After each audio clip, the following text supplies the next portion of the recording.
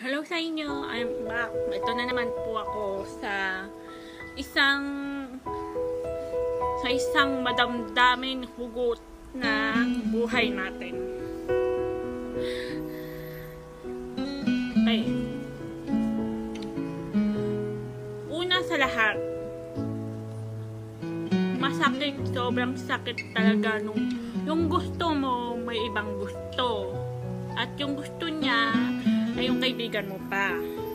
Sobrang sakit nun. Kahit ako na numisan yung gusto ko o yung nagugustuhan ko may ibang gusto at yung pa ay yung kaibigan ko. Sobrang sakit nun. Lalo na kung tinago nila sa inyo na sila na. Kahit ako, nasaktan ako nung time na yon.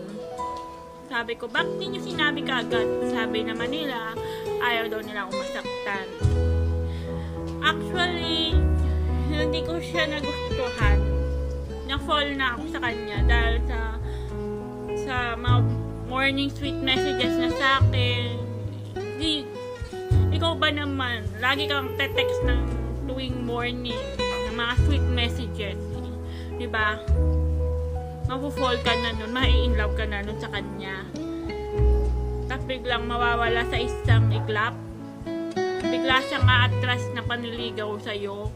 Sobrang sakit nun sa akin. Kahit ako, nasaktan ako ng sobra nun. Tapos, tinago pa sa akin ng taong mahal ko na yung girlfriend niya ay yung kaibigan ko. Sabi niya, mahal siyang iba at yun yung girlfriend niya, yun yung kaibigan ko. Hindi ko alam kung anong gagawin ko.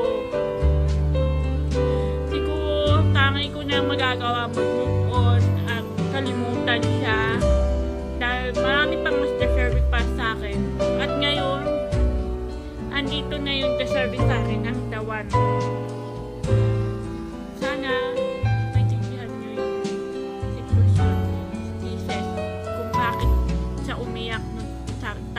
Dahil nasasaktan siyang makita yung nagugustuhan niya ay may ibang gusto at sweet pa sila. Maranasan nyo rin yung mararamdaman nyo rin yung feeling na katulad ni Tisa at katulad ko. Kaya sana intindihin nyo na lang.